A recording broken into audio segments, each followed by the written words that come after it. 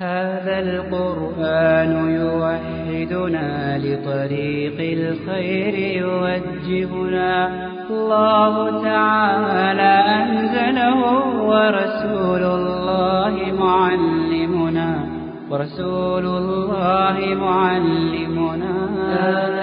بسم الله الرحمن الرحيم إن الحمد لله نحمده ونستعينه ونستغفره ونعوذ بالله من شرور أنفسنا ومن سيئات أعمالنا من يهده الله فلا مضل له ومن يضلله فلا هادي له وأشهد أن لا إله إلا الله وحده لا شريك له وأشهد أن محمدا عبده ورسوله صلى الله عليه وعلى آله وصحبه وسلم تسليما كثيرا أما بعد. My dear brothers and sisters, Assalamu alaikum wa rahmatullahi wa barakatuh. This has been a very difficult week for me, and I'll start off by telling you why. You know, one of the worst things that you can do to ruin someone's fun, or to ruin a gathering, or to ruin a party, is to start talking about death. That's the worst thing you can do. It ruins the mood for everyone. And I was with my kids this past Saturday. We were sitting at the McDonald's playroom, you know, where the kids can like go on the slides and they have like all these balls and things that they can play with. And I'm sitting there and I'm reading the newspaper, and I get to the section of the obituary where it tells and announces all the people that have passed away. And as I'm reading this, I'm looking at the dates. And subhanAllah, the vast majority of people were born between 1930 and 1934. I would say 90% of the people that died were born between these years. And I thought to myself, subhanAllah, logically speaking, that means that whoever was born in 1936, you know, Allah knows best, but it's very possible that they could be next on this list within the next 2 years. Now the reason why 1936 is important to me is because that was the year my father, you know, Hafidhahullah Ta'ala, was born. And being away from my parents is always, you know, an emotional struggle. Who's going to take care of them? What's going to happen if something, you know, happens to them? La qaddar Allah. And you know, what's going to happen in that situation? And I was with my kids, and I'm like, my wife's like, you know, why are you so down and stuff? And I'm like, it's nothing, don't worry about it. And she's getting upset, you know, why am I not talking about what's on my mind? But I don't want to ruin it for the kids. You know, you start talking to kids in the playroom about death, you know, you can imagine what's going to happen in that room. So time goes on. I didn't think too much of it. And we get to yesterday. And yesterday I remember waking up and just, you know, opening my emails. I have something like maybe about 14 emails saying that someone has passed away. And I thought to myself, subhanAllah, who could have passed away? And I looked through it, and it's one of my colleagues from the Islamic University of Madinah. His name was Arif Saeed. And this brother, he was forced out of his country, Suriname. He used to live in Suriname, and he migrated to Indonesia. And they accepted him there, and you know, that's where he lived. And we studied together at the university all the way up until 2008. Now the thing about this brother, I'm sure we've all met people like this in our lives, but people who are annoyingly happy. Meaning that the world could be ending and this brother's smiling at your face as if nothing's wrong. He was one of those brothers, subhanAllah. And you know, when I heard about his death, I couldn't believe it. Because he was 30 years old, 30 years old. And the way he died was he prayed Salatul Dhuhr. He used to teach at the university, prayed Salatul Dhuhr, and was on his way home. And on his way home, Allah subhanahu wa ta'ala willed that he had a heart attack at the age of 30. And I thought to myself, subhanAllah, this brother, you know, he was in very good shape. You know, mashallah, he wasn't overweight, he wasn't obese. Regularly we'd see him walking in the university. And you wouldn't assume that this would be the type of brother that would have a heart attack and pass away. And since then, you know, my mind has been spinning, subhanAllah, that this could have been any one of us. And just by show of hands, how many people over here are above 30 years old? 30 and older. The vast majority of us over here, actually not maybe about half and half, are above 30. You know, this could have been any of us, subhanAllah. And since then, I've been thinking, you know, Allah subhanahu wa ta'ala, He sends death as a reminder. And sometimes you become heedless of this. You know, there's this famous quote that why does everyone love life but hate death? And death says that because you are a beautiful lie and I am the ugly truth. And that is the reality of it, my dear brothers and sisters. That when it comes to death, we like to be like ostriches. You know, when an ostrich is being attacked, it puts its head in the sand and thinks that the problem is going to go away. But the reality is death is going to come to any one of us. Allah subhanahu wa ta'ala tells us that death will come to you even if you are in the most fortified of fortresses, above in the skies. If you think you can escape death, it can never happen. Because it is a reality for each and every one of us. And it is something we need to prepare for. To add to that, nighttime comes and I'm still having these thoughts and reflections. And one of the great scholars from India, he was the head of Jamaat Islami over there by the name of Sheikh Abdul Haq Al-Ansari, rahimahullah ta'ala. He translated a lot of Shaykh al-Islam Ibn Taymiyyah's works. And works that personally benefited me as I was growing up. I used to read his things. To lose a great scholar like him, that was another great atrocity. This morning, at around 8 a.m., I get another text message. A brother that I grew up playing baseball with, his mother, rahimahullah, passed away today. And then to add to it, on my way over here, I make a rule upon myself, I have to speak to my parents at least once every 3 days. And 3 days were passing, so I thought, if I don't call my mother right now, I'm not going to get a chance to speak to her. So on my way here, I call her up, and I ask her, how's everything, what's going on? And she starts telling me about her doctor's appointments and, things that are going to happen. And she says, Navaid, if I pass away, I want you to make sure that you come and wash my body. And I thought to myself, subhanAllah, why is this whole week just filled with reminders about death? And I thought to myself, subhanAllah, maybe this is what Allah subhanahu wa ta'ala wants me to speak about this week. So I wanted to share the beginning of our halaqah talking about death and how it is an ultimate reality. And that no matter how young you are, no matter how rich you are, no matter how good your health is, if Allah subhanahu wa ta'ala wills for you to die, you will die. So we need to be prepared for death. And I want to share some basic tips and pointers with you in terms of how to be prepared for death, bi'idhnillahi ta'ala. The first thing that we're commanded with is that we should leave a wasiyah for our family. So as we know, when we pass away, our wealth is automatically divided according to the Shari'ah. We don't have a choice in terms of how it is divided. However, Allah subhanahu wa ta'ala has appointed 1/3 of our wealth in terms of we can divide it in terms of any way that we please. So that 1/3 of your wealth, you can do with it as you please. The first thing that should happen from it is that your loans need to be paid off from that wealth. It is not your family's problem that they pay for your debts, so your loans should be paid off from that. Secondly, if you want to give money to any one of your friends or relatives that is not already inheriting, so meaning your parents are not included in this, your sisters and brothers are not included in this, your children are not included in this, other than them, if you'd like to give some money to them when they pass away, it's taken away from this 1/3. Think about the charity that you want to leave behind. Perhaps, right now you can't give charity, but when you pass away, you may have some money left over. Leave a portion aside for some charity, that even after you pass away, this charity is given out. So you have to give, you have to leave what we call a wasiyah, or in English, a will. And the Messenger of Allah sallallahu alaihi wasallam told us that do not let 3 days pass by except that you have updated your will. Meaning that you have updated your debts, the charity that you want to give, people that owe you money, and other expenses like that, make sure it is mentioned. You also want to prepare for that for those of you who are married and have children. How are your family and children going to be taken care of after that? The bank accounts that you have right now. Have you prepared a document saying that this money is to be divided Islamically? Because if you don't do that, the government naturally takes up to half of it. So if you have, let's just say, something like $20,000, the government can take up to half of that, up to $10,000, if they will, if you do not leave a will. So you have to make sure you leave a will and leave guidelines in terms of who should pray your janazah, who should wash your body. If you have any money that's hidden somewhere, where it's hidden so your family will have access to it. These are all things you want to mention, bi'idhnillahi ta'ala. A second thing you want to prepare for is in terms of the reward that you can still incur even after you pass away. The Messenger of Allah sallallahu alaihi wasallam, he tells us that when a person passes away, 3 things follow him to his grave. His family follows him, his wealth follows him, and his actions and deeds follow him. 2 of them return and 1 of them remain. His family and his wealth, they go back to where they belong. But it is his deeds that are going to remain with him, and it is his deeds that he will be judged upon. In another hadith, the Messenger of Allah sallallahu alaihi wasallam tells us that there are 3 things that will benefit a dead person. There are 3 things that will benefit a dead person after he passes away. The first of them is a sadaqah jariyah. A sadaqah jariyah, and I'll come to explain what that is. The second of them is a knowledge that he has left behind that the people benefit from. So whether you've written an article, whether you've given a lecture, maybe one day you just gave a reminder and someone implemented it, then bi'idhnillahi ta'ala, as long as they continue to implement it and teach it to others, you will continue to benefit from it. And this is one of the greatest things that you can do. That right now you may think, who are you to leave knowledge behind?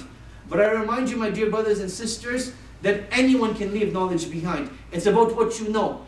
So if you know how to recite Surah Fatiha, teach it to one individual. And make it in a manner that they have to teach it to one individual as well. So at least after you pass away, this will continue to benefit you bi'idhnillahi ta'ala. Then the third and last thing the Messenger of Allah sallallahu alayhi wasallam mentions is a righteous child that will make dua for you. A righteous child that will make dua for you. And this is the importance of giving tarbiyah to our children in terms of knowing who Allah is, in terms of knowing about the akhirah, and in terms of the importance of making dua. Knowing that your parents brought you into this world, they're the most deserving people of your good deeds. And this is, a bit of a tangent, but I want you to look at the understanding of Abdullah ibn Mubarak radiallahu anhu. Abdullah ibn Mubarak radiallahu anhu, he said, if I was to ever backbite anyone, I would backbite my parents. They asked him why? Why would you do this, O Abu Abdurrahman? And he said, because my parents are most deserving of my good deeds. And obviously Abdullah ibn Mubarak radiallahu anh, he would never backbite. But he's given an example over here, that the people most deserving of your good deeds are your parents. So make sure that you leave a portion of good deeds for them as well. A thought to think about. Now in terms of the sadaqah jariyah, the Messenger of Allah sallallahu alayhi wasallam mentions in another hadith 7 particular things. And I did a lecture on this some time back that you can look up on YouTube inshallah. But we'll go through them quickly. 7 particular things that will continue to benefit a person after they pass away. The first of them is that the individual teaches some knowledge. So we've discussed that already. The second of them is that he makes a pathway for water to become facilitated for the people. So now this is not so much an issue in Canada because water comes throughout our taps over here. But if you were to look back home in our native countries, whether it be in Africa, whether it be in the subcontinent, whether it be in East Asia, wherever it may be, water is not that easily accessible. So people need water irrigation. They need to facilitate pathways of water to come in. So if you can do that, bi'idhnillahi ta'ala, that will be a sadaqah jariyah for you. The third thing the Messenger of Allah sallallahu alayhi wasallam mentions is the building of a well. The building of a well. So if you can build a well for people, even after you pass away, and when people drink from it, it will be a sadaqah jariyah for you. And I want to briefly talk about the well over here. People don't understand the significance of this. Our predecessors, rahimahumullah, they gave a lot of importance to building a well. Abdullah ibn Mubarak, rahimahullah, speaking about wells, he said, anyone who has an illness, let him build a well for the sake of Allah subhanahu wa ta'ala. For the one who grants life to the people will be the one that grants life to you. Meaning that when you build a well for people, you're building life for them. Meaning that you're granting them life through drinking water, through cooking, through taking care of their animals, through taking care of their plants. So you're granting them life. And when you grant life to the people, Allah subhanahu wa ta'ala will grant life to you. So you mentioned this particular, that anyone has a long-term ailment, a long-term sickness, let him build a well for the sake of Allah subhanahu wa ta'ala, and he will take care of that. This was also one of the advices of one of the other predecessors, that for people who are unable to have children, it was recommended for them that they would build a well, that they grant life to the people, and Allah subhanahu wa ta'ala will grant life through them as well, bi'idhnillahi ta'ala. So the third thing that is mentioned is the building of a well. The fourth thing that is mentioned is the planting of a tree. The planting of a tree. And you know that trees are multifaceted. Trees are used for shade. Trees are used for wood. Trees are used for fruit. Trees are used as barriers. Trees are used for many things. So the planting of a tree will be a sadaqah jariyah for you as well. The fifth thing the Messenger of Allah sallallahu alaihi wasallam mentions is that he builds a masjid. He builds a masjid. So as you know, the building of masajid, people come to pray here, people come to learn, people come to make dua, people come just to have their walimas and their aqiqas. It is a place of gathering the people. It will continue to benefit you as well. Number 6, the Messenger of Allah sallallahu alaihi wasallam mentions is that he gives a mushaf, he gives a Quran as a gift. He gives a Quran as a gift.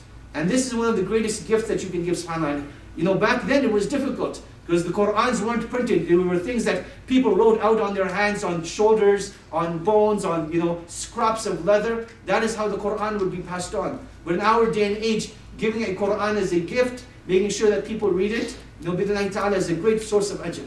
And this is something, just as a reminder to myself and to you, that I want you to think about since Ramadan, where is your Quran?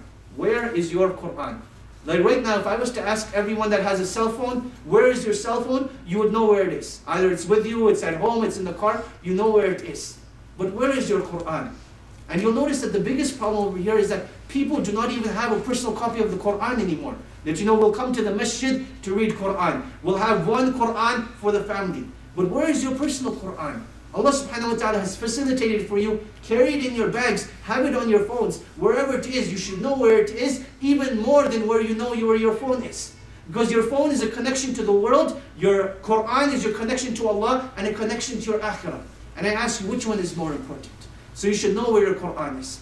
The last and the seventh point, my dear brothers and sisters, that the Messenger of Allah sallallahu alaihi wasallam mentions is that righteous child that a person leaves behind to make dua for him. Now the last thing I want to talk about in terms of death is the responsibility of the community in taking care of the families of the deceased. That in our community people are going to pass away. And the one that passes away should not feel any sorrow or anxiety as he's passing away in terms of who's going to take care of their families. It is the responsibility of the community to take care of the family of the deceased. Whether it be by providing them money, whether it be by providing them food, whether it be by providing them shelter. Just to make sure that people are taken care of. And I'll tell you why. You can do this for a very, very selfish reason. The sunnah of Allah subhanahu wa ta'ala is the way that you treat people, it is the way that people will treat you. And this has been proven throughout history. That the way you treat people is the way that Allah subhanahu wa ta'ala will treat you. So when you take care of the families of the deceased, bi'idhnillahi ta'ala, Allah subhanahu wa ta'ala will send someone to take care of your family as well when you pass away. So if you were to do it for no other reason than that your family is taken care of, let that be the reason. So if you know of someone that has passed away and they have left their families behind, do your utmost to take care of them. Whatever you can do to help out, make sure you do it. Just so that, bi'idhnillahi ta'ala, if you were to pass away, there's someone to take care of your family as well. Now to proceed with our tafsir of Surah Al-Nas. Now if you were to look at Surah Al-Nas, we mentioned last week that Allah subhanahu wa ta'ala sent these two surahs down together. And who can remind me what the reason of revelation was? Why did Allah subhanahu wa ta'ala send these two surahs down together? What had happened that caused the revelation of these two surahs? Who can remind me? Go ahead. Magic was done upon the Prophet. Ahsan, Jazakallah khair. Magic was done upon the Prophet sallallahu alaihi wasallam, and Allah subhanahu wa ta'ala wanted to teach the Prophet sallallahu alaihi wasallam and the people how to defend themselves against magic. And last week we mentioned two virtues of Surah Al-Falaq and Surah Al-Nas. Who can remind me what those two virtues are? What were the two virtues of Surah Al-Falaq and Surah Al-Nas? We have like about 150 people here. Someone must remember something. Two virtues. Go ahead. Remind me of one of them. I'll give you a hint. Think about night time and think about Aisha radiallahu anha. Go ahead. Like the virtues is like Surah Nas, Surah Falaq, and Surah Ikhlas. If you read that at the night and like blow on your hands and go through your whole body, it will like give you protection for the whole night. Ahsant, Jazakallah khair. So it was how frequently the Messenger of Allah sallallahu alaihi wasallam used to recite these surahs. Qul huwallahu ahad, qul a'udhu birabbil falaq, and qul a'udhu birabbin nas. So not only would the Messenger of Allah sallallahu alaihi wasallam recite them after salah, but the Messenger of Allah sallallahu alaihi wasallam would recite them before he would go to bed. He would read them, blow on his hands, and then wipe over his body, and then wipe over his bodies. So one of the first virtues is how frequently the Messenger of Allah sallallahu alaihi wasallam used to recite these. What was the second virtue we mentioned? Go ahead.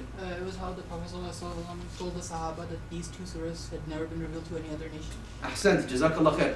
That the previous nations were not given anything to ward off the evil eye and to ward off magic. So Allah subhanahu wa ta'ala sent down these particular surahs as a blessing and as a gift to this ummah to ward off these things. As a blessing and as a gift to this ummah to ward off these things. So now let us get into Surah Al-Nas. Let us get into Surah Al-Nas. So Surah Al-Nas, it begins with قُلْ أَعُوذُ بِرَبِّ النَّاسِ. Say, I seek refuge with Allah, the Lord of mankind. Malikin Nas, the King of mankind. Ilahin Nas, the one who is worshipped or the God of mankind. We're going to take these three verses together because they're all tied in together. So Allah subhanahu wa ta'ala, He tells the Messenger of Allah sallallahu alayhi wa sallam again, قُلْ أَعُوذُ بِرَبِّ النَّاسِ. Say, I seek refuge in Allah, the Lord of all of mankind. So now, Allah subhanahu wa ta'ala begins this surah again by reminding the Messenger of Allah sallallahu alayhi wa sallam the importance of seeking spiritual refuge in Allah subhanahu wa ta'ala. So like we learned last week, al-isti'ana is physical help. Isti'ada, the saying of a'udhu, is a spiritual help. So that spiritual help is sought from Allah subhanahu wa ta'ala alone. And Allah subhanahu wa ta'ala, He mentions that the Lord of all of mankind. Now why does Allah subhanahu wa ta'ala mention the Lord of all of mankind?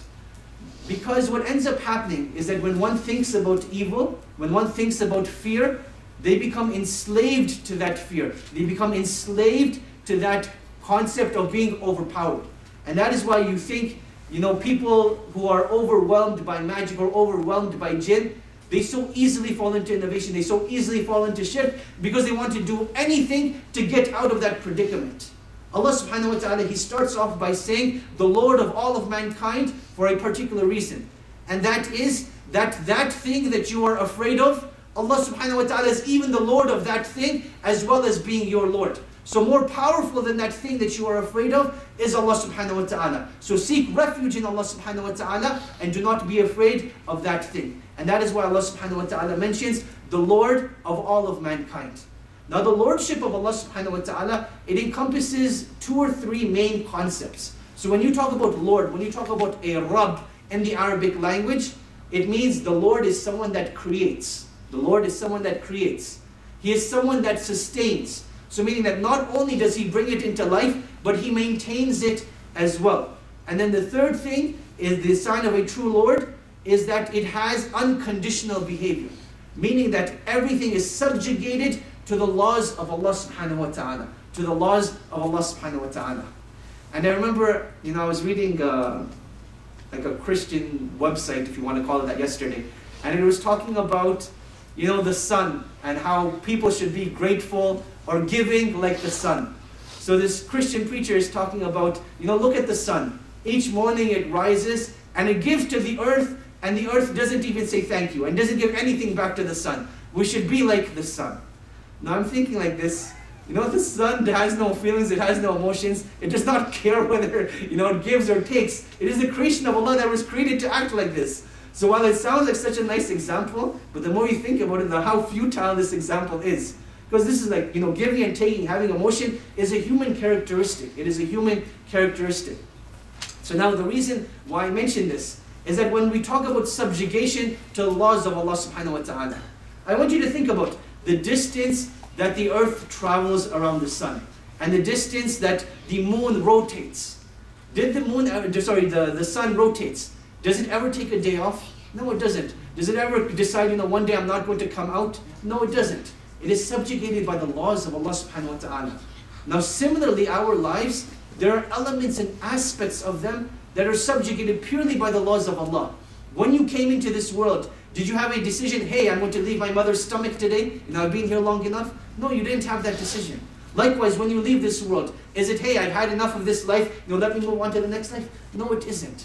We are all subjugated by the laws of Allah subhanahu wa ta'ala. And this is the sign of a true Rabb. And you will see the next 2 points are directly related to this. So Allah subhanahu wa ta'ala goes on to say, Malikin Nas, the King of all of mankind. So it is a continuation that I seek refuge in the Lord of mankind. I seek refuge in the King of all of mankind. Now why does Allah subhanahu wa ta'ala mention King in this verse? The King has 2 primary roles. One is true ownership of everything. And the true Rabb will have true ownership of everything. Meaning that He will own everything. And that is why when you look, not only in this dunya, but look in the hereafter as well. Allah subhanahu wa ta'ala will ask on one of the very first questions, Anil Malik Anil Dayan, that I am the king and I am the one that you will be paying your debts to. And where are the people who used to claim to be kings on that day? And He will say, Limanil Mulk al-Yawm, that who is the dominion and the kingdom for today? To point out that Allah subhanahu wa ta'ala is the true king. And the second reason that Allah subhanahu wa ta'ala mentions king over here, again, is to show the true obedience of Allah subhanahu wa ta'ala. That on that day, when people are standing in front of Allah subhanahu wa ta'ala, can anyone say to Allah, oh Allah, I'm tired of standing, I'm sweating, can you please start the day of judgment? Or oh Allah, give me shade, or oh Allah, grant me this? No, you can't. Because the ultimate authority on that day is for Allah subhanahu wa ta'ala alone. So Allah subhanahu wa ta'ala reminds us of that. That no matter how many kings you have, no matter how many rulers you have, the king of all kings is Allah subhanahu wa ta'ala. And ultimate rulership and ultimate obedience is to Allah subhanahu wa ta'ala alone. The third thing that Allah subhanahu wa ta'ala mentions, He goes on in the continuing sentence, and I seek refuge ilahin nas, in the Lord or the object of worship of all of mankind. The object of worship of all of mankind.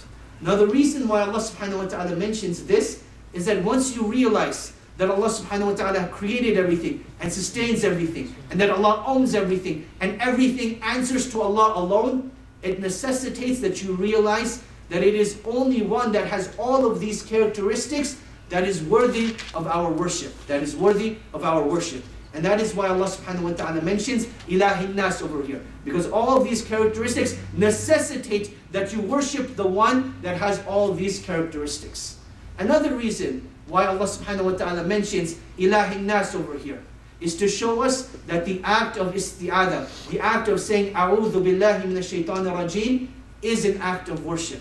The act of saying a'udhu billahi minash shaitanir rajim is an act of worship. So that when you say this statement, you are incurring reward from Allah subhanahu wa ta'ala. You are incurring closeness to Allah subhanahu wa ta'ala. So it is a reminder that don't think that it's just about purely you benefiting in terms of protection, but rather this is an act of ibadah that Allah subhanahu wa ta'ala is pleased with. That Allah subhanahu wa ta'ala is pleased with.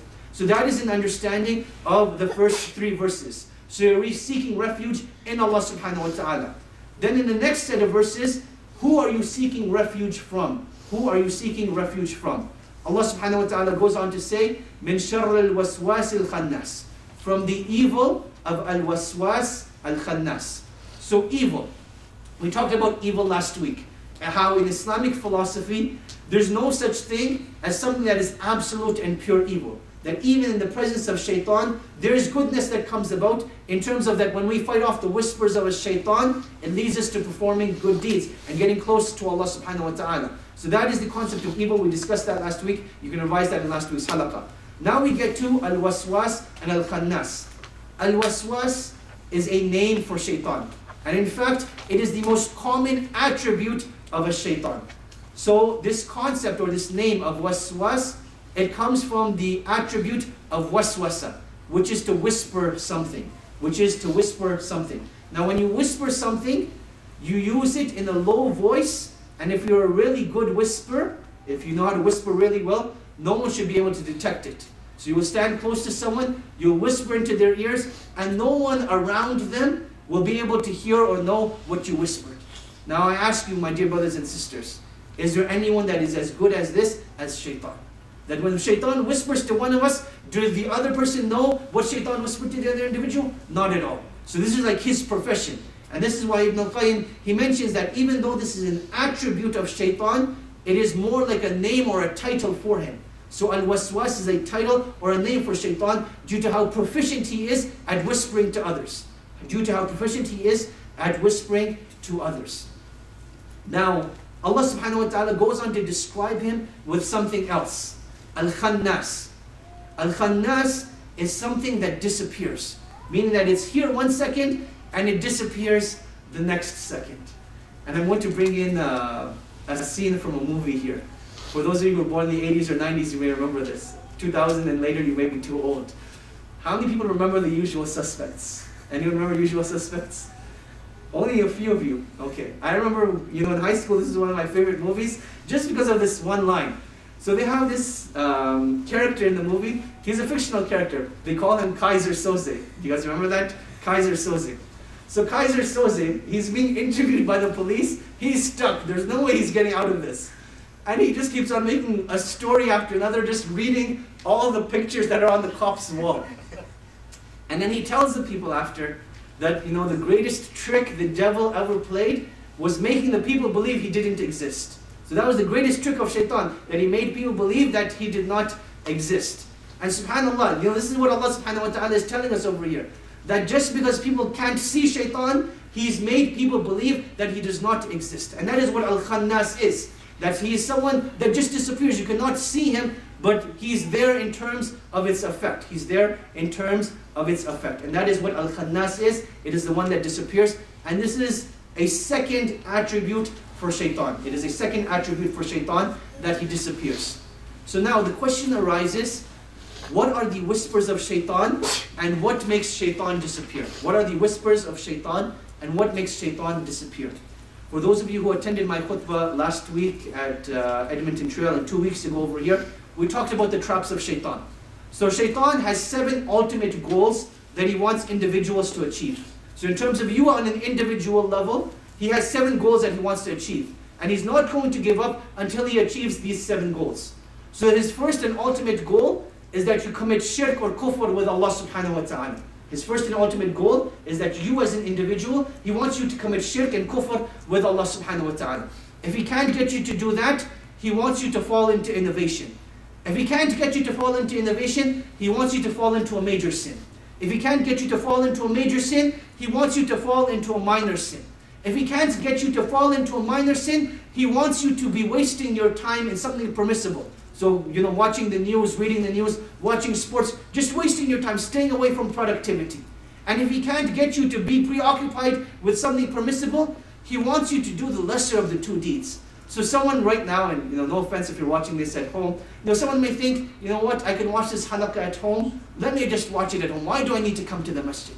But coming to the masjid, you miss the fadl of praying in jama'ah. You miss the fadl of praying in jama'ah. So shaitan got the best of you. You get the ajr of watching the halaqah and benefiting from the halaqah, but you miss the ajr of the jama'ah. So that is the 6th step. And the 7th step is that if shaitan can't get you to do any of these things, that is when shaitan unleashes his troops on you. Meaning that he will have his troops from the ins and from the jinn, they will gather together and they will find a way to make your life miserable. Slandering you, cursing you, just making things difficult. Just making things difficult for you in general. So these are the 7 objectives of shaitan. And that is why you have to realize that, imagine if this was a real war. For those of you who play Call of Duty and all these other games, this is like shaitan's tactical plan. That at each step he's trying to attack you. So this is where he's coming from. So now the question arises, what are the tools that shaitan is going to use to get you to fall into these traps? What are the tricks and tools that shaitan is going to use to get you to fall into these traps? And those are generally 4. So there's 7 traps that he has, and the tools that he gets to do them are 4. Number 1 is that he beautifies sins. He makes sins look so beautiful, subhanAllah. And I want you to think about, the marketing ads for the major crimes in this world. Think about, alcohol. They'll get the world's most beautiful women and be like, hey, if you drink, I'm not going to mention a particular name, we could get sued, but if you drink this brand of alcohol, you'll be with this girl. Think about cigarettes, something that is killing you as you're doing it. If you smoke our cigarette, you'll be floating on the beach under the sun. They beautify it. Where do you think this comes from? It comes from shaitan. And related to this very point, I want you to just look at the history of mankind. Then look at how far we've evolved or de-evolved the way you want to look at it. That, up until, I would say the 1930s, 1940s, if a woman show her ankles, she's considered a prostitute. Like one of the ways you would distinguish a prostitute from a regular woman is that she would show her ankles or the bottom of her legs. And now, subhanAllah, this is a report from like 3 or 4 years ago in Montreal. There was like a complaint filed by the prostitutes that we are unable to get business anymore because we have no way to distinguish ourselves. And they started up a whole different industry, which I'm not going to get into, but they were unable to distinguish themselves. Where did this come from? It came from shaitan. Because shaitan beautified this sin. Shaitan beautified this sin. And there's a hadith that is very commonly misinterpreted. That when a woman leaves her house, shaitan becomes her companion.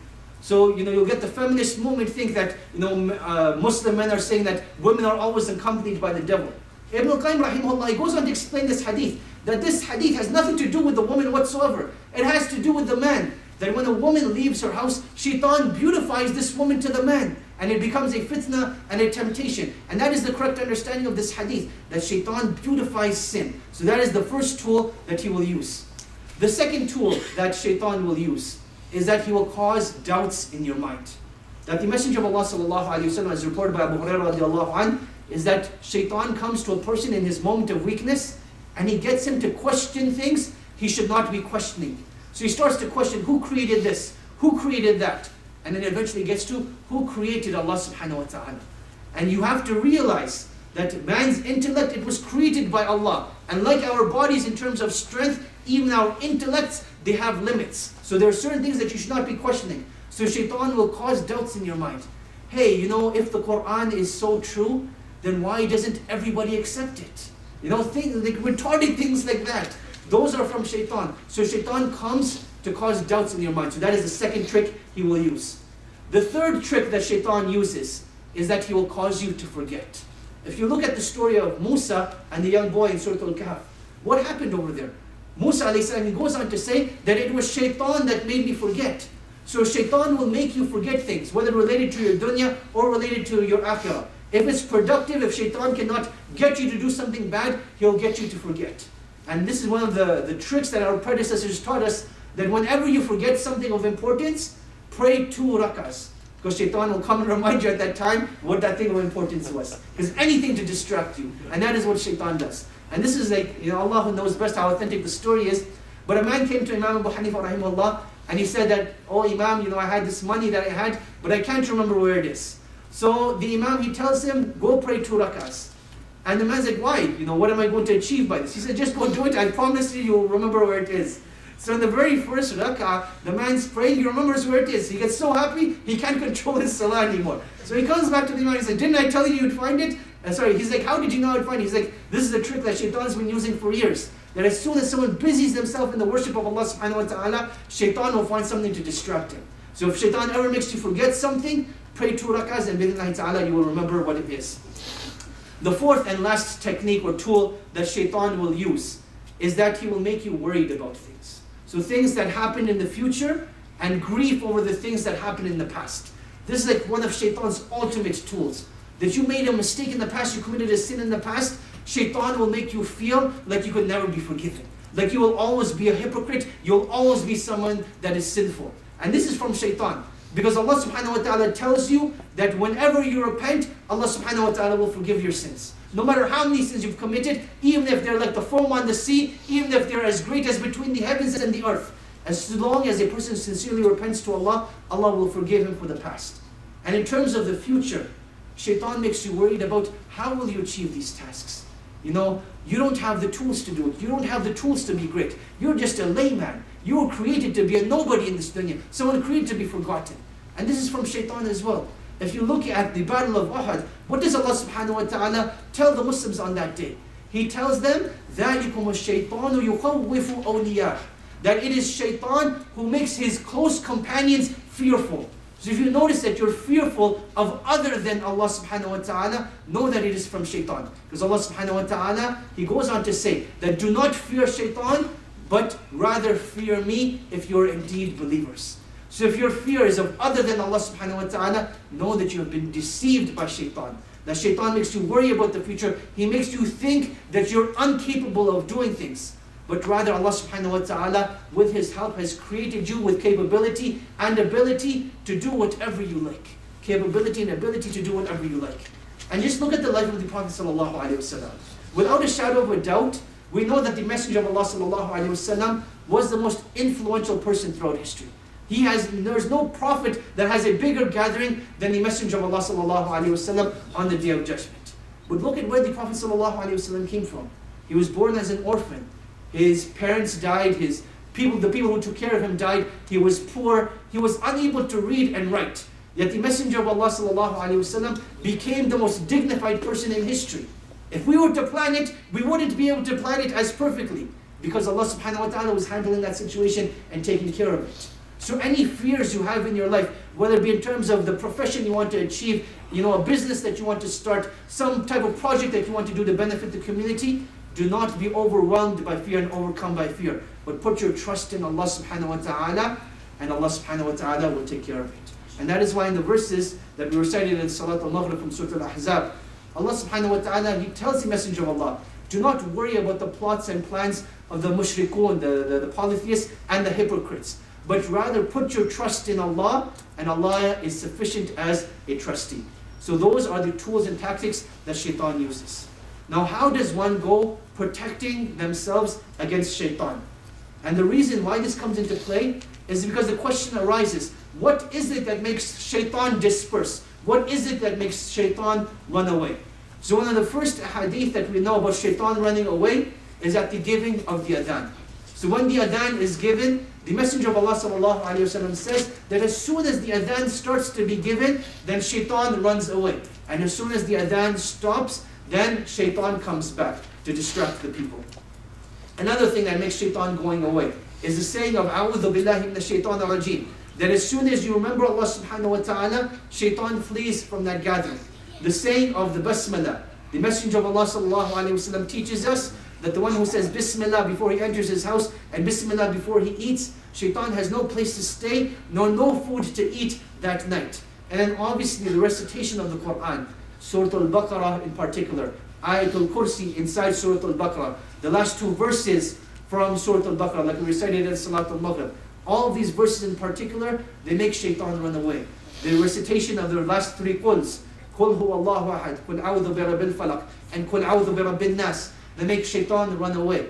So these are things to remember to make shaitan run away. And this is an attribute of shaitan, that he will disappear. And Allah subhanahu wa ta'ala taught us how to make him disappear. Then we move on to the last two verses, and with that we'll conclude and open up the floor for question and answers. Is that Allah subhanahu wa ta'ala goes on to say, الَّذِي يُوَسْوِسُ فِي صُدُورِ النَّاسِ مِنَ الْجِنَّةِ وَالنَّاسِ, that he is the one who whispers inside the chests of men. He is the one who whispers inside the chests of mankind. Why does Allah subhanahu wa ta'ala mention the whispering inside the chest of mankind? It is because the chest is the home of where the heart is. And it is the heart that shaitan tries to affect the most. Because when your heart is weak, when your heart is disattached from Allah subhanahu wa ta'ala, that is when shaitan starts winning his battles. So the whispers of shaitan, they start by attacking the heart first. So anything that will make the heart weak, anything that will rust the heart, anything that will bring blackness to the heart, shaitan is trying to do. And that is why Allah subhanahu wa ta'ala mentions in the chests of mankind. The last thing, in this very last verse, Allah subhanahu wa ta'ala goes on to say, مِنَ الْجِنَّةِ وَالنَّاسِ, that literally it means from mankind, from the jinn and from mankind. But if you were to look at the context of the surah, what is Allah subhanahu wa ta'ala trying to tell us in this story? That are we seeking refuge from the shayateen al-ins wal-jinn? Meaning that are we seeking refuge in Allah from the shayateen of the human beings and the jinn? Or are we saying I seek refuge in Allah from the whispers that shaitan puts in the chest of mankind and the jinn? So do you guys understand the difference between the two? No? Okay, let's go through it again. Allah subhanahu wa ta'ala says in the last verse, مِنَ الْجِنَّةِ وَالنَّاسِ, that from the jinn and of mankind. Why does Allah subhanahu wa ta'ala mention this? Meaning, what is the goal that Allah subhanahu wa ta'ala wants us to achieve over here? Is Allah subhanahu wa ta'ala trying to tell us that the one who whispers is of two kinds, the shayateen al-ins and the shayateen al-jinn? Is that the first objective? Because there's two possibilities. That is scenario number one, that Allah is telling us that the shayateen are of two types, the shayateen al-ins and the shayateen al-jinn. Or Allah subhanahu wa ta'ala is telling us something else, that shaitan has the ability to whisper inside the chests of mankind and the jinn. So these are the two possible scenarios and the two linguistic interpretations of this verse. But one of them is correct and one of them isn't. And the correct one is the first one, that the ones that do the whispering can be from the shayateen al-ins and the shayateen al-jinn. Because we have no proof to show that the shayateen whisper amongst themselves. And linguistically, the term jinn does not come under the word nas. So the word jinn does not come under the word nas. Because Allah subhanahu wa ta'ala says, fi sudurin nas, in the chests of men. But the term nas over here does not accompany the word jinn. That is why Ibn al-Qayyim rahimahullah says that it is the first opinion that is correct. That the one that does the whispering is the shayateen al-ins and jinn. And it is not the second opinion that the one who is whispered to is the ins and the jinn. So I hope you guys understand that. Bidhnillahi ta'ala. The last thing I want to mention, and I forgot this when we were doing this in the beginning, is what does the word nas mean? Where does the term nas come from? And there are two predominant opinions in terms of the word nas. Because we start off in the beginning, قُلْ أَعُوذُ بِرَبِّ النَّاسِ, that say I seek refuge in the Lord of mankind. We translate it as mankind in English, but in the Arabic language, what does it mean? There are two predominant opinions that Ibn al-Qayyim rahimahullah mentions in terms of nas. He says that the first opinion is that the word nas comes from something that is seen. The word nas is something that is seen, as opposed to the word jinn, which is something which is hidden. So the first opinion is that nas is something that is seen, as opposed to the word jinn, which is something which is hidden. Then the second thing that Ibn al-Qayyim mentions is that the word nas comes from that which moves physically and internally. So what does that mean exactly? If you were to look at an animal, does it move physically? Yes, it does. But does it move internally? What does that mean? When Ibn al-Qayyim talks about internal movement over here, I know what you're going to say, but Jazakallah khair. He's talking about the movement of the heart, in terms of the heart getting closer to Allah and further from Allah subhanahu wa ta'ala. So al-harikatul batina, that is what he's referring to.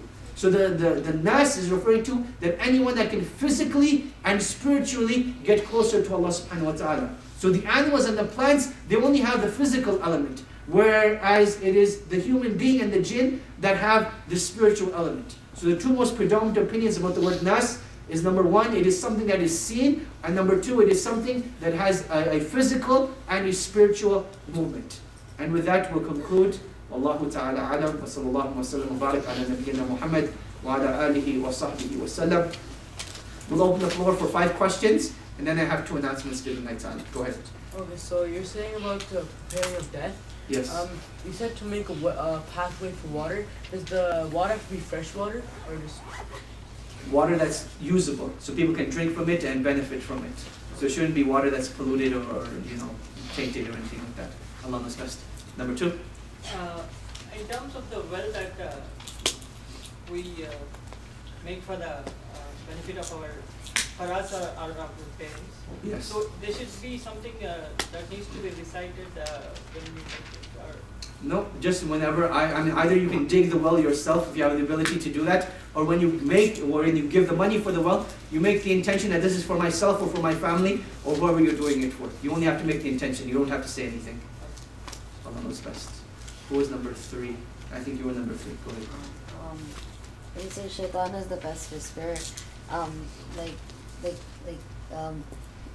you teach other bad people? Last halakha you said that people they can turn into shaitan. They can disobey Allah, do different stuff. So can you teach people nas to be whisperers like him? I mean, not to that degree. Human beings aren't able to whisper like shaitan. There's no, as far as I know, there's no concept Islamically as telepathic communication, that I think something and all of a sudden you start thinking and you start doing it. Whereas from a human perspective, if I want you to do something bad, I'll either tell it to you or I'll show you how to do it. And that is how a person becomes from the shayateen al-ins, that he tells people to do evil deeds, or he shows them how to do evil deeds. That is when a person becomes from the shayateen al-ins. Allah knows best. Number 4.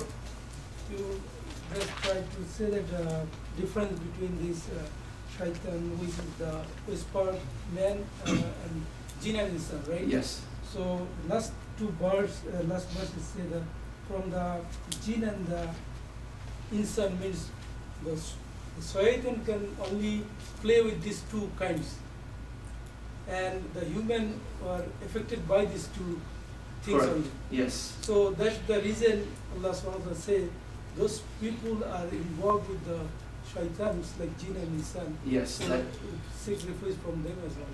Yes. Because they are the ones that have the ability to cause doubts and to do the plots of shaitan. Meaning that the animals, they're not affected by shaitan because there's no concept of muhasabah, meaning that they'll not be judged by Allah subhanahu wa ta'ala in the hereafter. Whereas the human beings will. So shaitan will come and whisper to the ins and the jinn. That is what Allah subhanahu wa ta'ala is telling us in that verse. Now I know you guys have a lot of questions, but I have a general rule that we only do 5 questions. So our brother over here has the last question. All other questions you can come to me after the class and I make the announcements, inshallah. Go ahead. You said that there is shayatin ins and shayatin jinn. Yes. Like when we make isti'adah from shayatin jinn, can we make isti'adah from shayatin ins? Yeah, it's the same thing. So as soon as you say A'udhu billahi minash shaitanir rajim, this is from al-isti'adah minash shayatin al-ins and shayatin al-jinn. So it's the same thing. So there's 2 concepts that we misunderstand.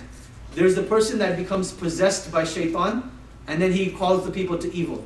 So the example of this is that if you look in the seerah of the Prophet ﷺ, in the early days of Mecca, the Quraysh, they used to gather in this place called Dar al-Nadwa.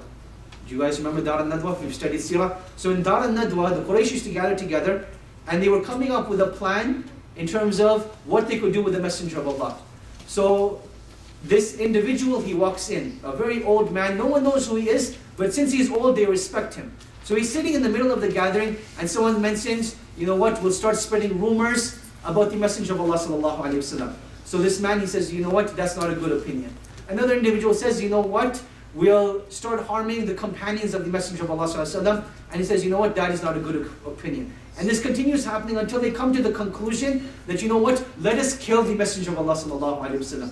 Then this man says, you know what, that is the best opinion. That is what you guys should do. So this person, he was possessed by shaitan. So shaitan physically took over his body and, you know, that's what he did. So this is one concept. Another concept is that there are naturally people who don't need to be possessed by shaitan to be evil. That they're just, you know, due to bad tarbiyah, due to not controlling their nafs, they're bad people. You know, that's just the nature of things. So when you say, you know, A'udhu billahi minash shaitanir rajim, you're seeking refuge from the first category. People who are possessed by shaitan and they whisper to do bad things. In terms of the second category, if you know people who do bad things, it is upon you to distance yourself from them. That don't be in their company. So that's the difference between the two. I hope that helps, inshallah. Allah subhanahu wa ta'ala knows best. Wa sallallahu wa sallam wa barak ala nabiyyina Muhammad wa ala alihi wa sahbihi wa sallam. Subhanakallahumma wa bihamdika ashhadu an la ilaha illa anta astaghfiruka wa atubu ilayk. Two announcements bi'idhnillahi ta'ala. Announcement number one is that we have the Salihat conference this week. So for those of you with families, please make sure you attend. It's Friday night, is for the whole families, and then Saturday is for the sisters only. For more details, they can check the IISC website, bi'idhnillahi ta'ala. The second announcement is in terms of the halaqah. Next week, the halaqah will start at 7:30 bi'idhnillahi ta'ala, and we want to keep it like that till the end. Because there's brothers who attend a different halaqah at Edmonton Trail, the Tajweed halaqah, and they will complain that, you know, we can't come and attend. So we're going to try to accommodate them. So every week from now on, bi'idhnillahi ta'ala, this halaqah will start on Wednesday nights at 7:30 bi'idhnillahi ta'ala. And again, I remind you, please make sure you sign up for the emailing list. Because if there's ever like an emergency cancellation or an emergency change of location, or I need you guys to bring something or watch something before you come, sign up to the emailing list so you'll have that information as well. You do that by going to iisc.ca, and on the right hand side, I believe, you can sign up for the emailing list, inshallah. Jazakumullahu khairan. Have a great week. Wassalamu alaikum wa rahmatullahi wa barakatuh.